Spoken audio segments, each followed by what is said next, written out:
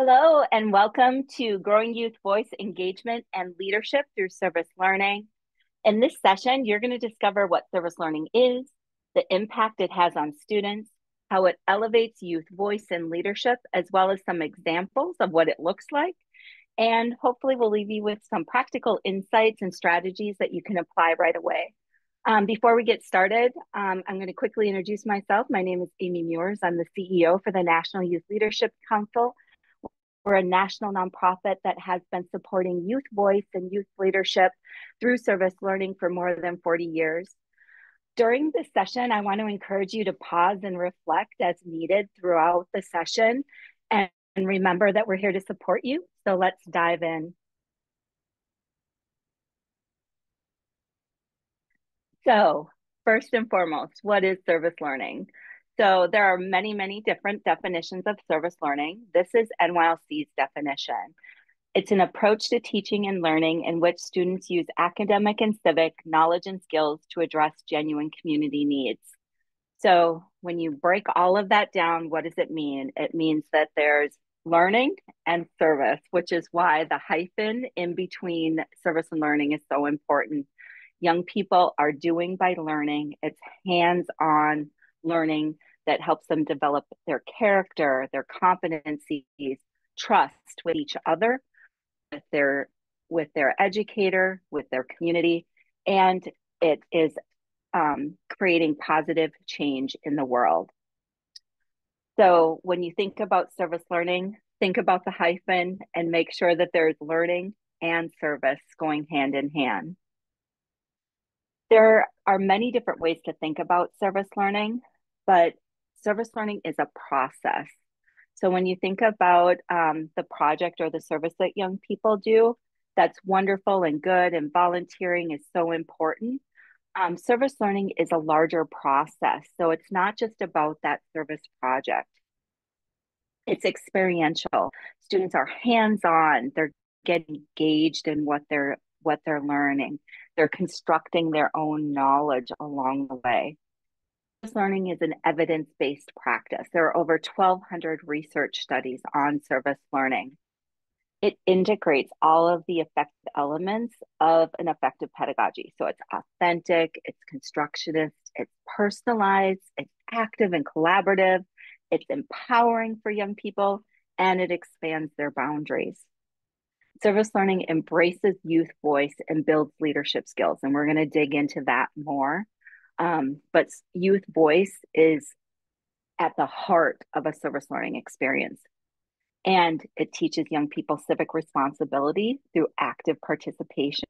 They're engaging with their community, they're involved in civic life. And it's such a deep and wonderful connection that they build, like I say, not only with each other, but directly with the community. When we think about service learning, I want to focus first on what the young people experience. And then I'm going to back up and talk about how we do this with young people. We fondly call the youth service learning experience, IPARD. So first, young people investigate the issue.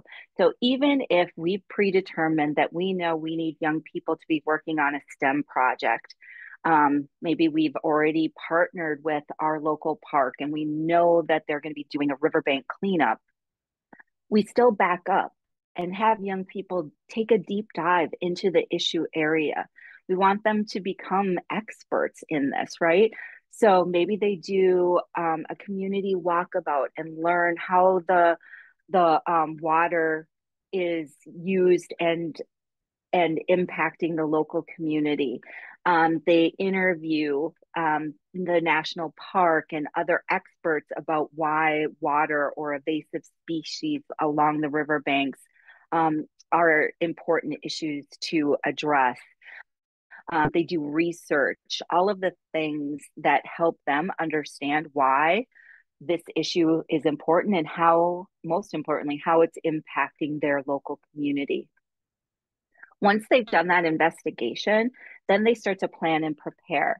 So this is, I think, where the youth voice and youth leadership can really start to rise to the top. So when we're thinking about planning and preparing for a project, having young people lean into their skills, right? So who's wonderful at communications or passionate about learning about communication and wants to take on that role?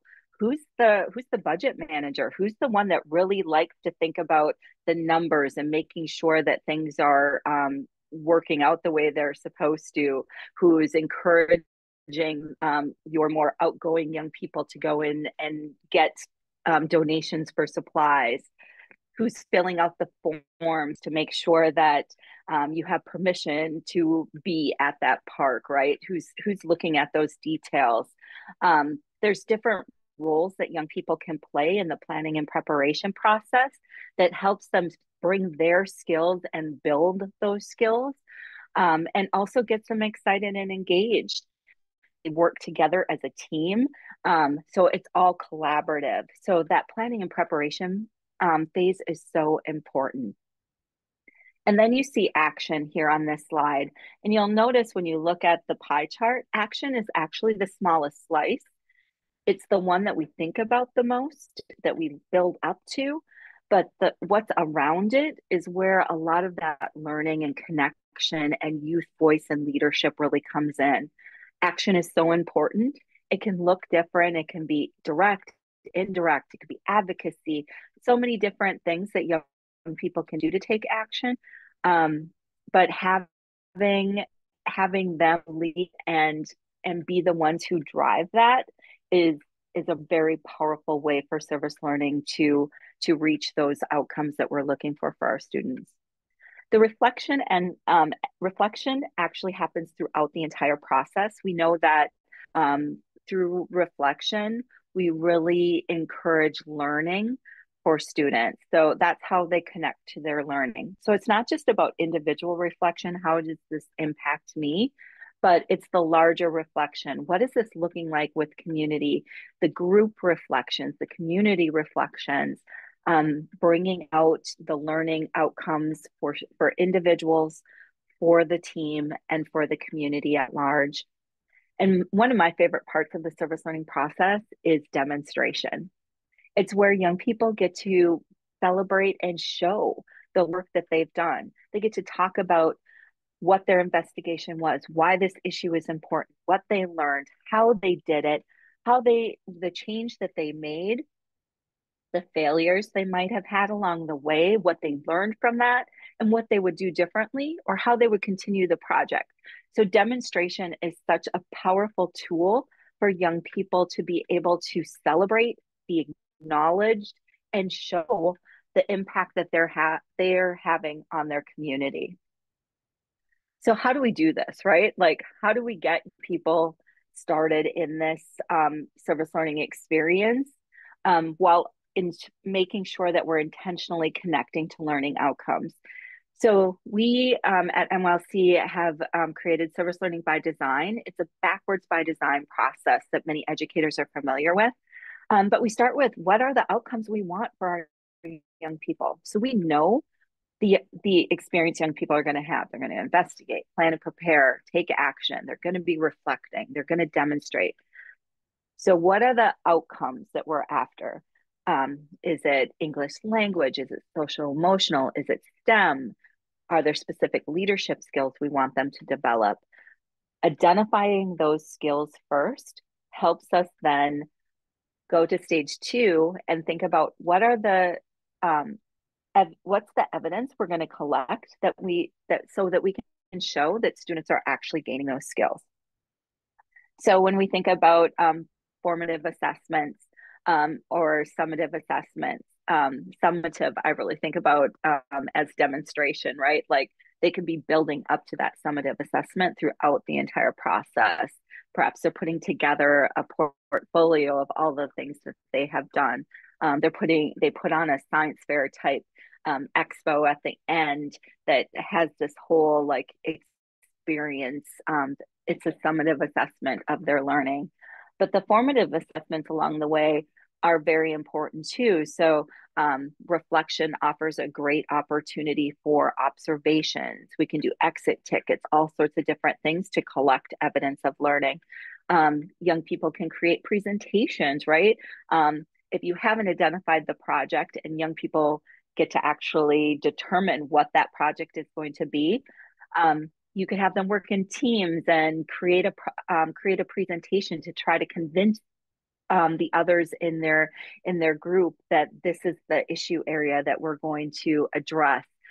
So presentations, videos, all sorts of different ways to collect evidence of learning. And then we have young people having that service learning experience. And then the final stage for educators is really that self-assess.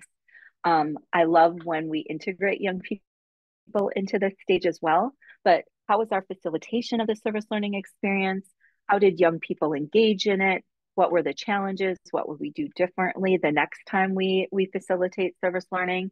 So that self-assessment piece is so important as educators to be able to improve our service learning practice.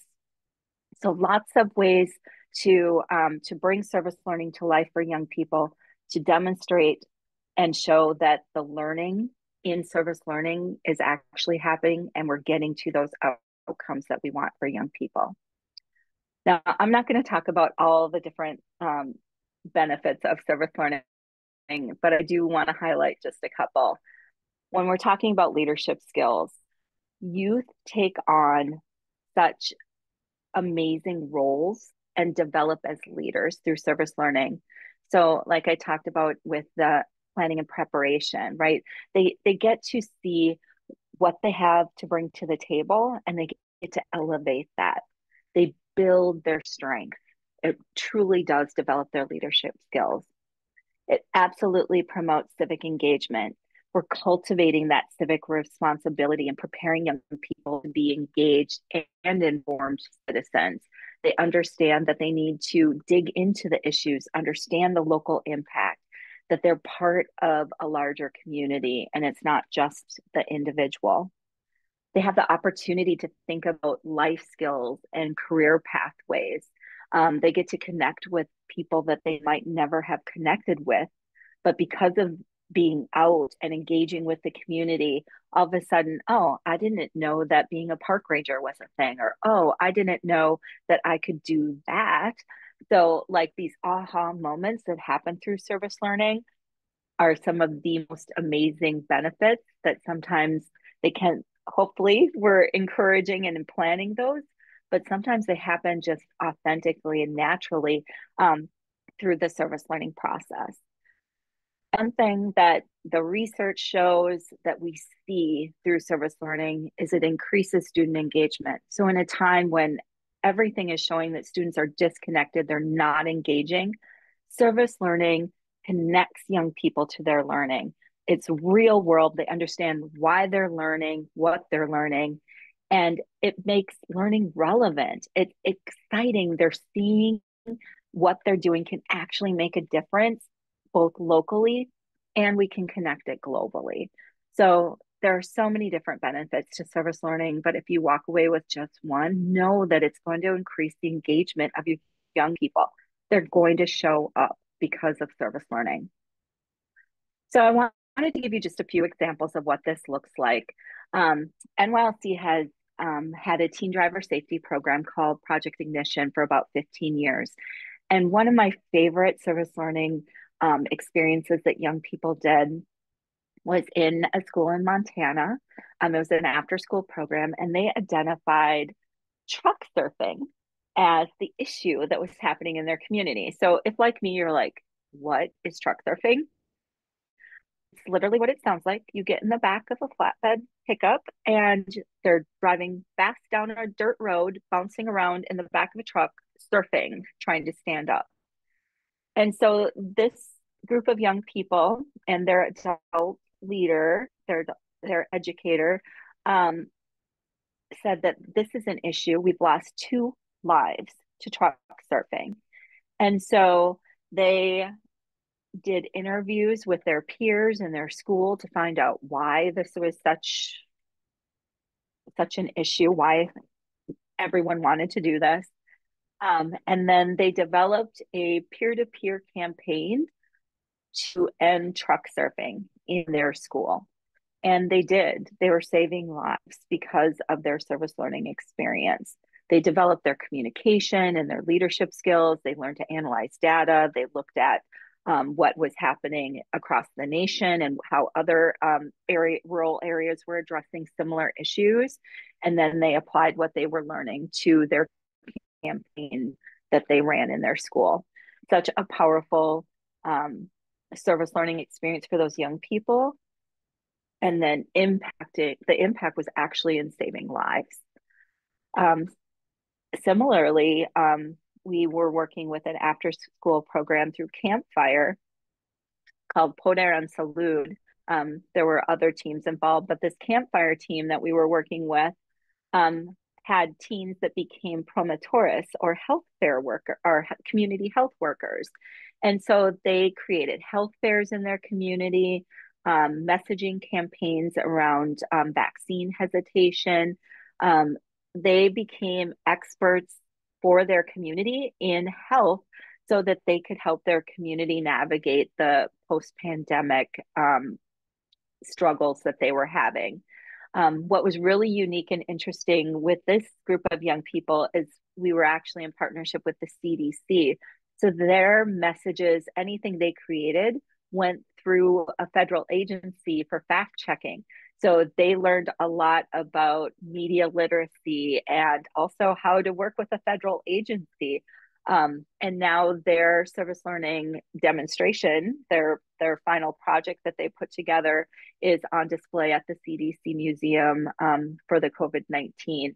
So just a powerful learning experience for those young people, and the impact they had on their local community was huge. And now they're taking their health work to the next level and looking at disaster recovery for their community. So they are continuing on because they had such a powerful learning experience.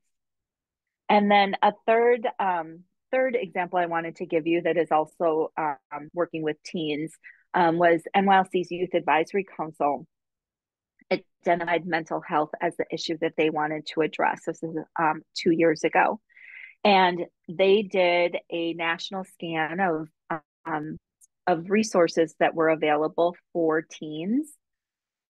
And that what was missing was the youth voice within those materials. And so they published a resource for young people on mental health and where to find resources and also how to take action in your local school or after school program to support mental health with other students. And then they held a youth summit to share this resource, but also to share the service learning process with other young people so that they could lead mental health awareness campaign and address mental health issues within their own local schools. So thinking about how other young people can share with other young people how to take action and empower them to make a difference locally. We've also seen amazing service learning experiences happen at the elementary age. One of the elementary schools we're aware of identified food insecurity. Their fellow peers were hungry. And so they were like, we can't learn if we're hungry. And so they worked with the school to develop a recycling program that included a share table. So leftover food was put out so that students could take it home. And they were able to move from a share table to now they have a food pantry in their school because they knew that if I'm hungry, I can't learn. And so whether it's elementary school students thinking about food insecurity in that way, middle school students testing river water or looking at invasive species and cleaning up riverbanks, or teens tackling safe driving. There are so many wonderful examples out there of how young people can use service learning as a way to grow their knowledge and skills while making a real impact on the community. And as you think about what you're going to do next, I really want you to walk away with the fact that service learning engages the hands, the heart, and the head. And it's those three things that, when they're connected, make service learning such a powerful way to engage our young people. And we encourage you to elevate youth voice through service learning to help them build those leadership skills and to become those engaged and informed citizens. Thank you.